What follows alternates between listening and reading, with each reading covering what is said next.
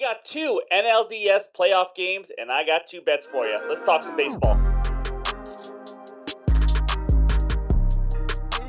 What's going on, everyone? Welcome back into another episode for Just a Bet Outside. I am your host, Steven, and I am back to talk some playoff baseball. That's right, baby. We got two NLDS games between the Braves and the Phillies and the Dbacks and the Dodgers. It's been a wild playoff already. I mean, we just saw the Rangers take two games. That's right. Baltimore could not wait for playoff games. They host two games for the first time in a long time. And the Rangers come in and just mow them down, scoring 11 runs today. Holy smokes, that was wild. Rangers look like a team on a mission, I'll tell you that. That offense is something special. So that's not over yet. I do have over 4.5 games, not looking good in that series. I need the Orioles to win the next two to win that bet. But anyways, quick reminder, Monday Night Football preview and best bets and the Week 5 recap, talking takeaways and all that. That video will be coming out later, so stay tuned for that. I'm ready to talk some baseball, though. I took a day off on Sunday for baseball. It was all football, but now it's time to get back to it. So before we start this video, hit like, subscribe if you are new to the channel, comment down below to help that algorithm and help this channel grow. Cannot thank you guys enough. In this video, we got the good hitter matchups still. That's right, only 2 games, but we still got some good ones. I got the pitcher report for the 4 pitchers today, and then I got your best bets. So let's get into it. No more mumbo-jumbo babble at the beginning. I want to talk some baseball, and it starts with that bets recap. All right, we had 2 bets for Saturday games, and we went 1-1. Over 8 in the Astros and Twins. That was like a 5-0 game, and then the Twins scored 4 late in the game. Ended up losing 6-4, 10 runs. We get the over. Merrill Kelly under 15.5 outs, guys. It just didn't work out. Honestly, the D-backs absolutely throttled them. They were up like 9-0 after 2 innings. You know, that may have affected it. The Dodgers and the whole stadium was just dead. The game was already over. I don't know if it affected it or not. Either way, it was a loss. That wasn't an excuse. It was just a loss. So he went over that, and the Dodgers just pretty much gave up in that game. So Sunday, no bets. Playoff futures, as you know, 2-2 on the series bets, and playoff bets so far are 3-5, down 1.7. Let's get a couple winners today. But first, let's talk some good hitter matchups. All right, those are the 6 that we have for October 9th, and a lot of them are in that Phillies Braves game. Travis d'Arnaud, 8 for 21, a double and 1 home run versus Zach Wheeler. Bryce Harper, 9 for 30 with 2 doubles and 2 home runs versus Fried. And then we got Trey Turner, 14 for 35, 2 doubles and a home run versus Max. As you can tell, these guys have faced each other quite a bit, obviously being in the same division. Then JT Realmuto, 14 for 40, 2 doubles, 1 triple, and 3 home runs versus Fried. And then the last Philly, Castellanos. How about 8 for 13 with a double and a bomb? That is not too shabby. And then we end it with Will Smith getting jiggy with it. Nah. That's right, 6 for 16, 1 double and 1 triple versus Zach Gallon of Milk. So those are the good hitter matchups for Game 2 in the NLDS. And now it's time to talk a little pitcher report. All right, we got some good pitchers on the mound today. Zach Wheeler versus Max Fried. Fried's been hurt a lot this year. We're going to dive into each of these games in just a little bit. But as you can tell, Wheeler almost 200 innings. Max Fried was only able to pitch 77.2 innings. I had him on my fantasy team. He absolutely killed me. Just 2 good pitchers, 2 good K rates. Max Fried walked a little more than he's used to. Pretty similar hits per 9 innings. So it's a good matchup. These teams have faced each other quite a bit. That was quite the beatdown the Phillies pitching put on the Braves lineup in Game 1, that's for sure. Next one, Zach Gallen and Bobby Miller. That's right, Bobby Miller is on the mound, the rookie for the Dodgers. Gallen, 4.14 expected ERA, 3.47 ERA. Second half wasn't as kind to him. He was up there as an NL Cy Young favorite, kind of slipped a little bit. And we'll talk a little bit more about that also with a 26% K rate. Bobby Miller kind of solidified himself. I'll let you know what he did down the stretch, but the second half of the year was definitely better for him. He started finding the groove, and now he's home against the D-backs in a must-win situation, I think, for the Dodgers. So that's a good hitter matchups. Take a screenshot. Hopefully that helps you out. But it's now time for the best bets. All right, Game 1 takes us out to the ATL. We got the Braves hosting the Phillies for Game 2 of the NLDS. Atlanta moneyline minus 162. Phillies moneyline plus 136. Over-under of 8 runs. Let's talk Game 1 real quick. Somehow Ranger Suarez and this Phillies bullpen held one of the best, most historic offenses in baseball history to 0 runs. Welcome to playoff baseball. This Phillies team has now won 4 of the last 5 games in the playoffs versus the Braves. They are not afraid of them at all.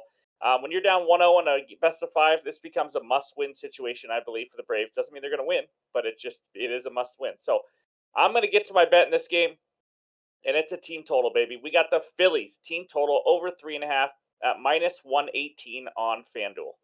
All right, we just talked a little bit about it on that hitter matchups. They know how to hit Max Fried, but the Phillies team as a whole has faced Max Fried 206 times. That's right, 206 plate appearances, and they are hitting a ridiculously good 317 versus him. So they know how to hit him.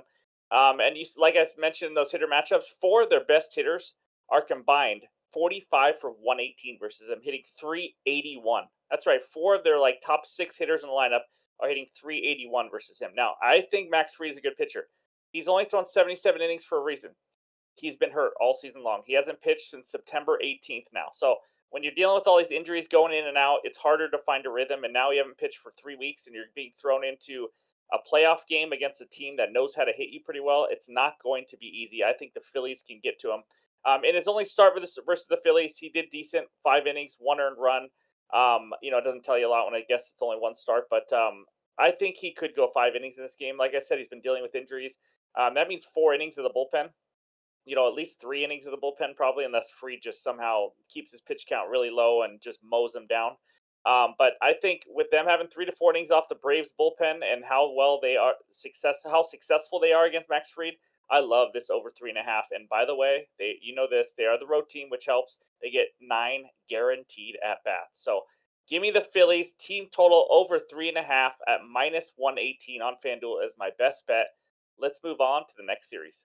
All right, we go out to Los Angeles where the Dodgers are hosting the D-backs in Game 2 of their series. We got Dodgers money line at minus 155 and the D-backs money line plus 130 with an over-under of 8.5 runs. Wow, what a beatdown the D-backs just put on the Dodgers. Unbelievable. If you had Kershaw under 1.5 outs recorded, you won. That was unbelievable. Kershaw has just continued to struggle in the playoffs. I don't know what his deal is. I know he's not in the prime of his career, but even in the prime, he would dominate in the regular season and then get hit in the postseason. It is bizarre. No words to explain it because he is a Hall of Famer. But this is a must-win for the Dodgers, and this D-backs team is not afraid of anything in the playoffs. They are now 3-0. So my best bet in this game, Mookie Betts, 1+ hit, and the Dodgers money line at plus 104 on FanDuel. That's right, little same game parlay. Let's talk Mookie Betts. He's 5 for 18 versus Gallen. Decent, nothing unbelievable, but he's faced him a lot. He's familiar. Mookie is hitting 334 at home this year. He loves hitting in Dodger Stadium. Now, I know he went hitless in Game 1. I get it. The whole team just sucked. It was a dead game. But he has only went hitless 8 times after being hitless already. I didn't say that right, probably. But he's only had 8 instances this season, the entire season, where he's gone hitless more than 1 game in a row. That's absolutely insane to me. So I expect him to bounce back in a big game. Zach Gallen, 4.42 ERA on the road and giving up 101 hits in 108 innings. He turns into kind of an average. He's still a good pitcher, obviously, but he turns into an average, above average pitcher when he's on the road this year. I don't know why. It just seems bizarre because he was a Cy Young favorite, but that's just how it is. And the Dodgers have hit him pretty well. I mean, we're talking in his 2 starts, the Dodgers 11 earned runs in 10 innings. That's a big part of why I'm taking the Dodgers money line. Dodgers offense as a whole, 4th WRC plus in the majors versus righties, and the 4th best at home also. I also like their team total over 4.5 if you want to do something a little different, but I went with this instead. 4.5, I think they're only going to have 8 at bats, obviously, because I'm picking them to win. But let's talk Bobby Miller on the other side. He's been in good form. He had a 3.19 ERA in September. He's missing more bats, getting more Ks also. In the 2 starts versus the D-backs, he had 1 bad start and 1 good start. Overall, he threw 12 innings and gave up 4 earned runs. So obviously, he's fared a lot better than Gallen's 11 earned runs to the Dodgers in 10 innings. So with his form, I think he can slow this offense down just enough. It's scary to say because this D-backs offense, when I watch them, they just keep crushing every pitcher they face. But I am expecting this Dodgers veteran team to come out in a must-win situation and take care of business. So give me Mookie Betts 1+ hit. Let's just get a hit to lead off the game. Dodgers take care of business. Get to Zach Gallen like they have in other starts this year. And I like those 2 together at plus 104. So those are my 2 best bets for today, Monday's games. Now let's check out that bets recap. All right, we start with the Phillies team total over 3.5 at minus 118. And then Mookie Betts 1+ hit and Dodgers money line at plus 104. Both of those are at FanDuel. There it is, guys. And if you're wondering why we didn't mention the Twins and Astros game, that's because as of recording this right now, the game is just starting, so I don't know what happened. Other than that, just a reminder that NFL Monday Night Football preview and best bets video will be out soon. This is such an exciting time in sports. So if you haven't already, hit that like button, help our channel grow. Go leave a comment. Just say hi if you want to do that. So anyways, hope everyone has a great Monday, and we'll talk to you soon.